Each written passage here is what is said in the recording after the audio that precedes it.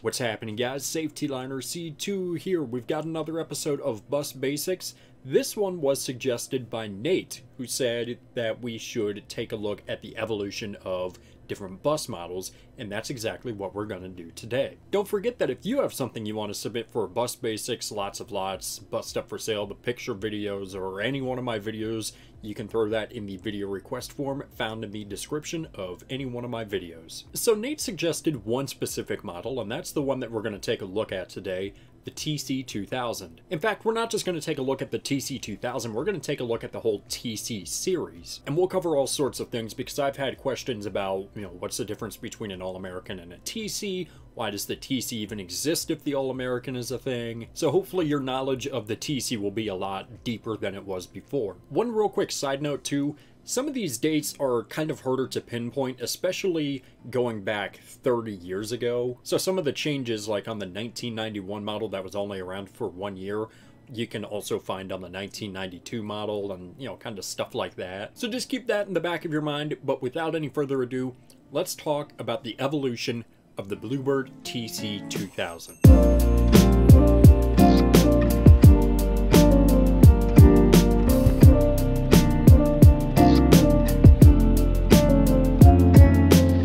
The TC2000 was introduced in 1987 as a cheaper alternative to the very popular Bluebird All-American, and had a specific target audience of contractors and larger fleets. Since the TC2000 was introduced in late 1987, 88 was the first full model year of the bus, and although there may have been a few 1987s produced, I wasn't able to find any. The TC was essentially a toned-down All-American, and while it shared the same body, there were major differences between the two in order to cut costs. Looking at the front of the bus, we go from quad to dual headlights, and from a 14-slot grille down to an 8-slot grille, 4 of which you can see and 4 of which are hidden between the headlights. If we take a look at the driver's area, we can see that the TC offers a much more simplified and essentials-only area compared to that of the All-American, which was obviously higher end, a difference that can easily be told just by looking. The TC offered 2 different engines initially, a gas Chevy 427 and the Cummins ISB 5.9,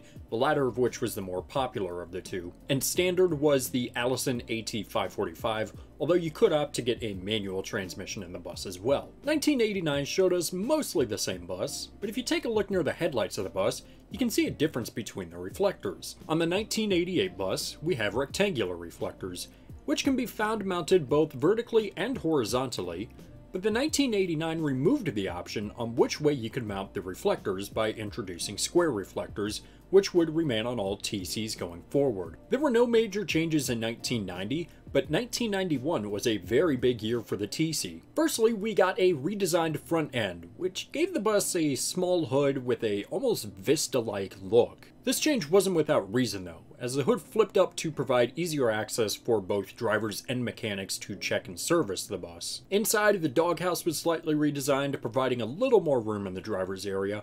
However, the biggest news for the TC came with the introduction of the TC2000 RE. The TC RE was built to directly compete with the Thomas Safety Liner ER, and both companies wanted to dominate the West Coast market, which was held on by Crown and Gillig. This wouldn't be a problem for long though, as Crown would close in 1991 and Gillig would stop production of school buses just 2 years later. The TCRE came standard with the Cummins 5.9 and AT 545, although you had the option to order a Cummins ISC 8.3 and MT 643 transmission. You can see that the bus is essentially the same exact as the TCEV, just a rear engine version of it. This design was short-lived however, as was the 91 TCEV. 1992 brought a more familiar looking TCEV to us, and this was the final major redesign of the bus, although there were some small changes throughout the years going forward. Away was the hood from the 1991 model, as we go back to a completely flat design.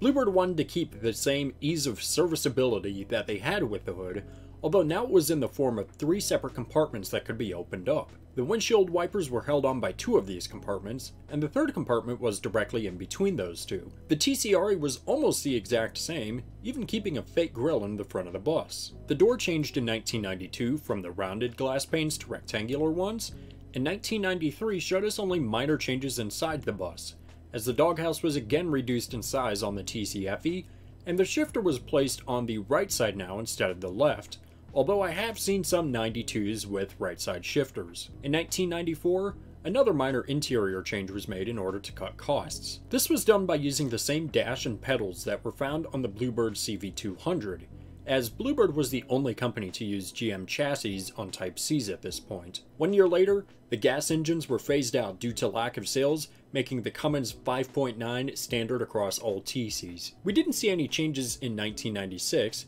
but 1997 introduced us to another TC, the TC1000. The TC1000 kept the same goal of providing a cheaper alternative that could be bought in bulk. With this bus though, they specifically went after districts in need of special needs buses. The TC1000 shared mostly the same design language with the TC2000 FE, however, it was different in 3 key ways. Firstly, the bus was only ever sold as a shorter bus, with a 132-inch wheelbase, as compared to other TCs which offered well over 100 inches more wheelbase. Secondly, the bus had a more rounded design compared to the other two, something that the D3 would later draw inspiration from. Lastly, as the bus was targeted for special needs use, the bus offered a flat floor design, which according to Bluebird would allow up to 7 wheelchair students to be transported. And interesting side note, the Bluebird website from the time doesn't even show a TC1000 on the TC1000 page, but rather a handicapped TC2000. No major changes happened in 1998, but 1999 was the beginning of the end for the TC series. Rewinding a little bit, the family of Albert Luce, who founded Bluebird, kept the business in the family well after his passing. That changed in 1991 when the company was sold to a private owner. Now, Bluebird had gone through financial troubles before, but in the late 90s and early 2000s it struck again. In an ironic twist, it turns out that the TC series was actually costing Bluebird a lot of money, as at this point they had 5 different Type Ds that they were offering.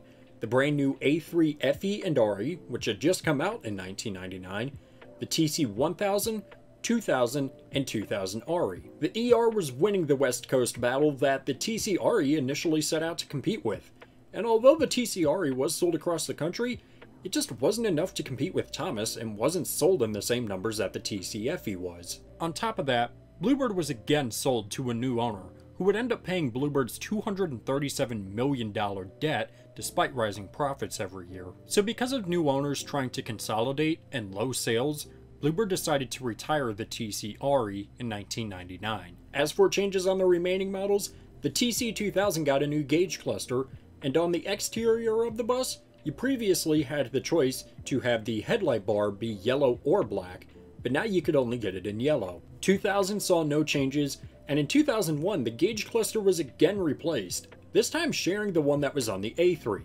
Bluebird's financial situation wasn't much better at this point, and due to the lack of sales of the TC1000, it was discontinued. In 2002, the TC got even more A3 parts. This time the driver's area was essentially given the same look. A year later, it was announced that the TC2000 was to be discontinued because the Cummins engine had been redesigned to meet new emission standards, but wouldn't fit in the bus, as it was on a different chassis than the A3, the latter of which had a drop frame chassis. The last TCs built were 2004 model years. Now, that's not the end of the story for the TC series though, because I skipped over a few outliers, so let's talk about those, the first of which being the TC3000. One could be forgiven if thought that this was going to be a redesign of the TC2000, but in fact it wasn't even really a TC2000 per se, it was just a name given to exported All-Americans. The All-American had really started to be bought all across the world at this point for various different uses, and it just made more sense for Bluebird to call it the TC3000 instead of all insert country name here to whatever country it was being sold to. Another outlier was commercial vehicles. Bluebird offered a number of commercial vehicles, which took parts from both the TC and the All-American.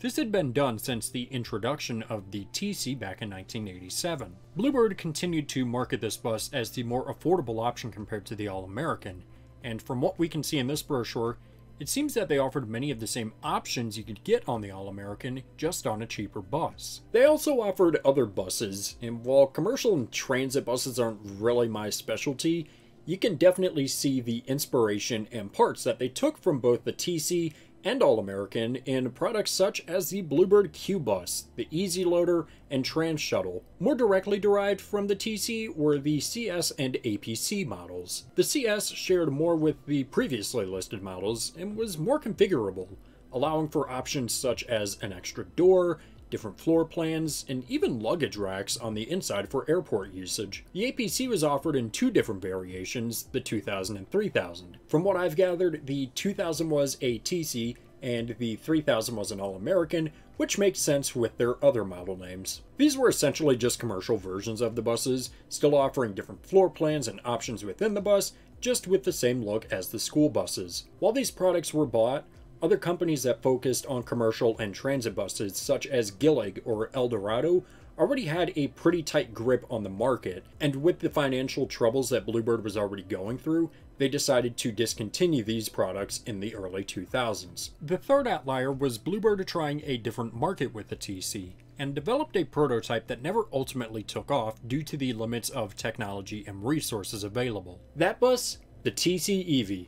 And as you might have guessed, it was an electric version of the TC. According to an enthusiast who had its brochure, the TCEV was a 72-passenger bus with 112 lead-acid batteries, which gave it 230 horsepower and a 0 to top speed of 55 in a crazy 32 seconds. After 8 hours of charging, the bus had an estimated range of 80 miles. This is the first of 3 different types of TCEVs. We'll talk about each of them. In 1993, the Antelope Valley Schools Transportation Agency in Lancaster, California, commissioned Bluebird to build them an electric school bus, who partnered with Westinghouse Electronic Systems to build it. The bus would go into regular service on September 6, 1994 for that school year. This article by the Baltimore Sun says that the bus was the first electric school bus in the country, but we know Thomas was also working on an electric ER, which would debut in 1994, known as Sparky. We know that the bus was tested on the other side of the country in Polk County, Florida.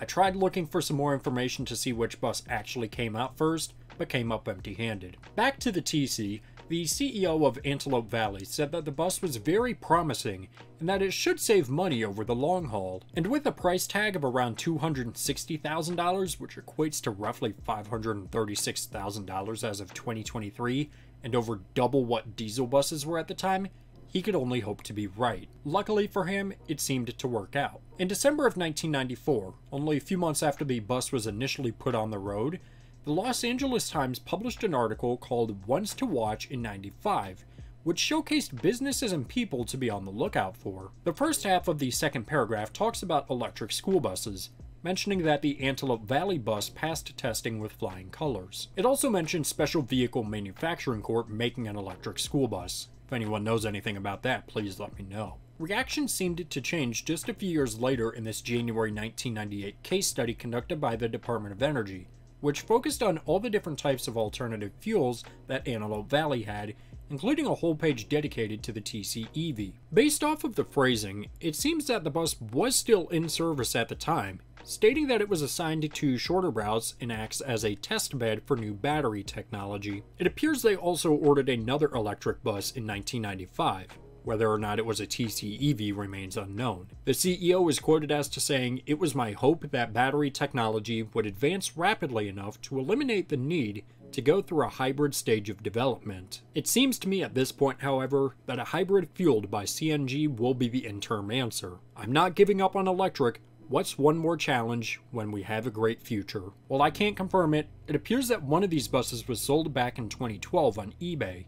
If we take a look at the link, we can see that it says that the bus is a 1996 that's unfortunately being sold for parts. The brochure we were taking a look at has a date of November 1995, so it makes sense that this could be the same bus. Interesting side note with that bus, it appears that a familiar name tried to buy the bus, but was unable to. After speaking with the seller, Matt learned that the bus had hydraulic brakes, but didn't even have enough power to climb up a hill, potentially meaning that the batteries were no good. It also had about 10,000 miles on it and was sold out of New York for around $2,000. I also found this website, and while the website name seems official, nothing else on there does, as it covers everything from the history of Red Bull to pictures of actual blue birds. Anyways, this website also confirms that the bus had a top speed of 55 and would take roughly 8 hours to charge. However, this bus is a little bit different than the Antelope Valley bus. This is the second type of TCEV. Information was pretty hard to find on this type of TCEV, but we know that Westinghouse Electric played no part in this bus. These were made by Solectria. The timeline on these buses is a little bit later than the Westinghouse buses as well.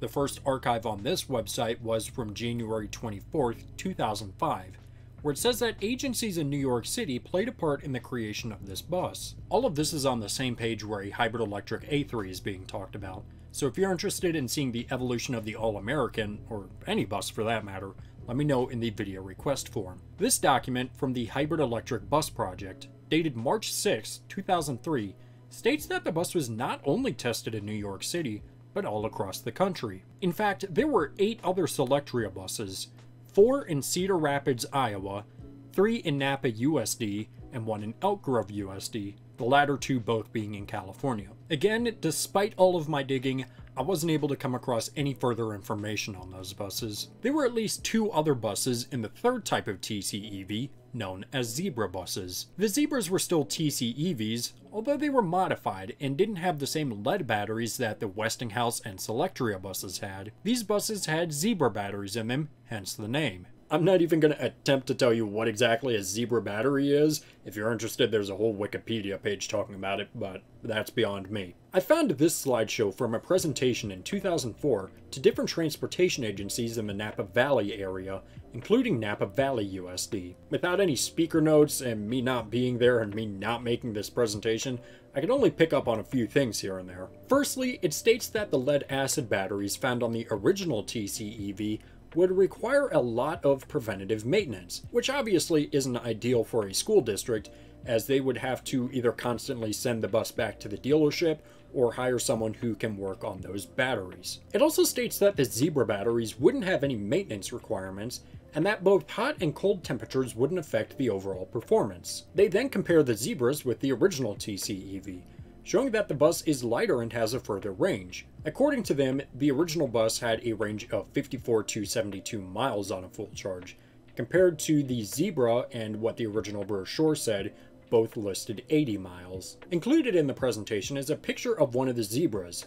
Notice on this bus we have a front stop sign, arrow turn signals, and a black headlight bar. Based off of the side of this bus, this Zebra was used by Hoover City Schools in Hoover, Alabama. Again, I tried finding information on this bus, but was not able to find anything. However, we do know that the district had been buying TCs since the early 90s, and this former Hoover bus shares a lot of similar specs. White roof, single stop sign, arrow turn signals, it has a manual door, and the Zebra looks like it could potentially have that as well, and the same numbering system, with this bus originally being 991. The number, ZEB 971, tells us that this bus is most likely a 1997 bus. Interestingly enough, there was another TCEV that was also sold on eBay, this time back in 2009. The link states that the bus is a 1997 electric Bluebird with 12 rows, which fits the description of this bus. So while I can't confirm it, that seems to be the last known whereabouts of this bus. I'll also link the presentation down below if you're interested in checking that out. The other Zebra can be found on this website,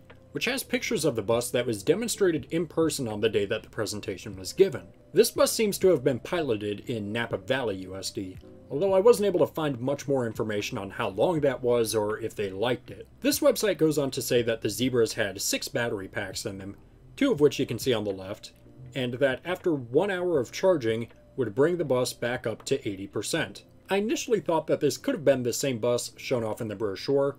However, if you take a look, this bus has 6 windows after the side emergency door as compared to 5 on the brochure bus. I also thought that this could have been the bus shown off in New York, and while they both have 6 rows behind the emergency door, the Napa Valley bus has vents towards the back of the bus, while the New York bus doesn't appear to have any. And finally, while we're still talking about prototypes, the last outlier is relatively obscure and odd, because there's not a whole lot of information on this bus. The Bluebird TC2000RE.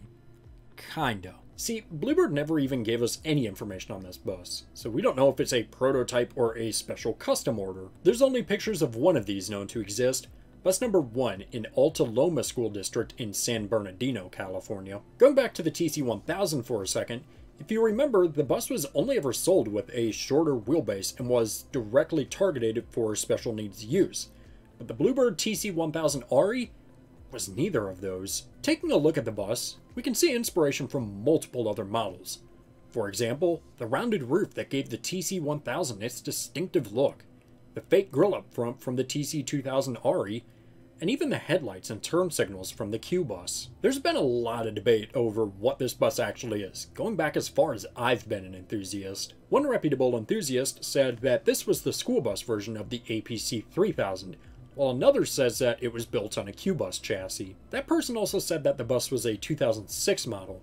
However, that wouldn't make much sense, as the Q bus was discontinued before then. It was also thought that this could have been a prototype D3. As mentioned earlier, the D3 shares a lot of the same rounded designs that the TC1000 had. Finally, it was said that there could have possibly been 5 of these made as per Bluebird's test policy. Another enthusiast said that back in 1992, their district ordered 3 of these, which would make a little more sense as the TC2000RE was introduced in 1991 and the Q bus in 92. Going back to a post on the SBF forums from 2006, one enthusiast saw a TC1000RE at AZ bus sales, and while pictures were provided on the forum, those links have since been broken. This could be the same bus, as this picture was also taken at AZ bus sales and also belongs to Alta Loma School District, although Flickr lists the date that this picture was taken was in 2010, 4 years after it was initially posted on the forum. The enthusiasts on the forum claimed that the bus was an 84-passenger bus with a John Deere CNG engine,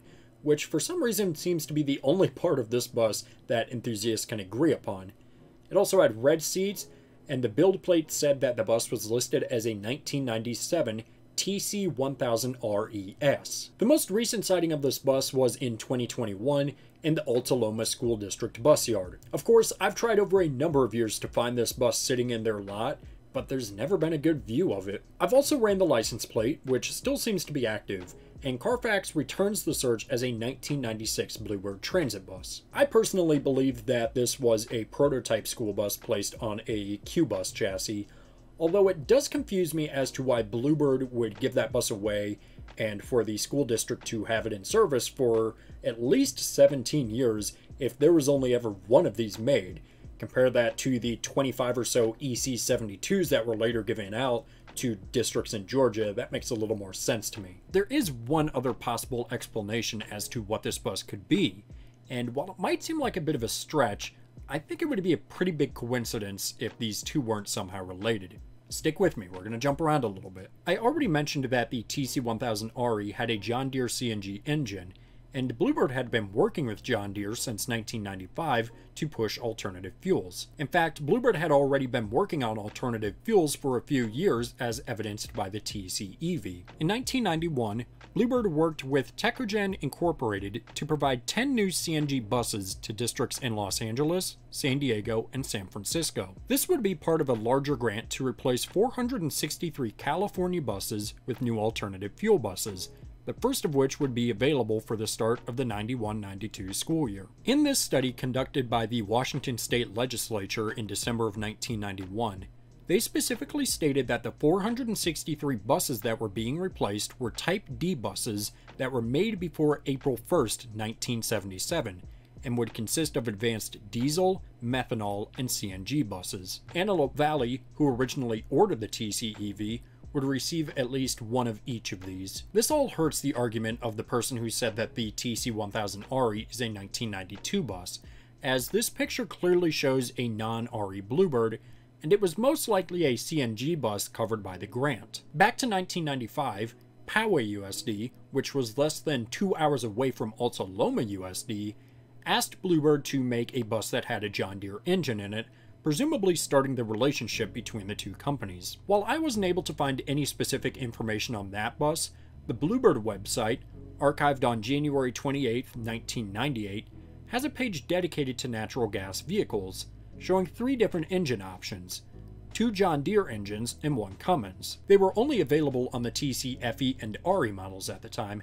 but would be offered on the A3 when those were released. And while those engines were actually sold on TCs, they were nowhere near as popular as diesels. After learning all that, I thought that the Poway bus could be the TC1000RE. So I went to go look for the VIN to see if it might have been sold to Alta Loma from Poway. Eventually, I was able to find the VIN, which 100% confirms that the bus is a 1996. This website also lists the bus model as a TC2000, as does this one. With the VIN, I then went to Bluebird Vantage to see if I could find any information on this bus, but Vantage had no hits on it whatsoever. The age has nothing to do with this, as this 1989 bus pulls up on Vantage, and even the EC72s pull up on there, so I'm unsure as to why the TC1000RE doesn't. After some further runs on the VIN, I learned that in 1998, the California DMV reported that the bus had 14,000 miles on it, so the bus was obviously being used. Additionally, in 2017, the title was updated, but with no specifics to what was actually changed. Anyways, I bring all of that up to make a point. Bluebird saw the potential of alternative fuels and was working with the government at the same time on a completely different project that would do its best to push alternative fuels, the Bluebird EnviroBus. See, as I was editing this video, I went back to go verify some information and came across the EnviroBus. It's nothing new to me, but I stopped for a minute and read everything as I do every time because it's just such a neat prototype. But it hit me when I realized that both buses had John Deere engines. Again, it wasn't a very popular option. The dates line up almost perfectly too, with the EnviroBus releasing in 1996 and the TC1000RE also being in 1996 according to the VIN, which both come after a couple years of Bluebird working on alternative fuels. But when I put the pictures up side by side, it made me wonder why I had never made that connection before. Both are REs, sharing a very similar roof cap shape that almost no other Bluebird had. The fake grille in between the same headlights with the same Bluebird logo, even with the limited shots we have of both of these, you have to admit there are some similarities. It made me feel less crazy knowing that as far back as 2006, in the original forum thread about the TC1000RE, there were other people who also thought that this could be related to the EnviroBus. The EnviroBus was never meant to go into production, it was only a prototype. But could this be a prototype for the prototype? Or maybe this was Bluebird's attempt to bring the EnviroBus to market, with a more realistic look and put under the proven TC name. Whatever it is, I, as well as a number of other enthusiasts, have always and will continue to refer to this bus as the TC1000RE. But hopefully we'll learn more about this extremely rare bus one day. The TC series, especially the TC2000FE, was immensely popular and could be found all over the country. While I've never had the opportunity to ride or drive any version of the TC, the general consensus is that while you might have given up some features, you didn't sacrifice the ride or drive quality, as countless people have said that these are great riding and driving buses. Bluebird met their goal of making a cheaper bus, and not only did larger districts and contractors buy this bus, but also smaller districts who may not have had the money to afford an All-American or such, but needed a new bus. While it's highly unlikely to come back anytime soon, I believe that a modern version of the TC would remain a popular bus, so long as Bluebird continued to keep the costs low while providing a ride and drive that would normally be found on higher end buses. And there you have it, that is an overview of the Bluebird TC series. Now of course, I didn't tell you every single thing about the TC series. There were minor changes throughout the years ranging from the engine to the windshield, but hopefully this gave you a much better overview of the major changes and overall timeline of the TC series. If you liked this video and maybe want to see the evolution of another bus model, let me know in the video request form, where you can also submit stuff for Lots of Lots, Bus Stuff for Sale, the picture submission form, or any one of my videos. And with that, that is going to do it for this video, guys. Thank you so much for watching. I always do appreciate it. Make sure you subscribe right down here. It's a magical white button that says you are now subscribed to Safety Liner C2. Make sure you comment up here, down here, over here, or over here. I don't know where they put it, I don't care where they put it. Make sure you also give this video a thumbs up, or we are never going to get any more information on the TC1000RE. And make sure you also share this video with a friend, show it to your mom, show it to your dad, show it to a guy on a random street. I don't care, don't let anything happen to you. So yeah guys, that's going to do it for this video, and thanks for watching.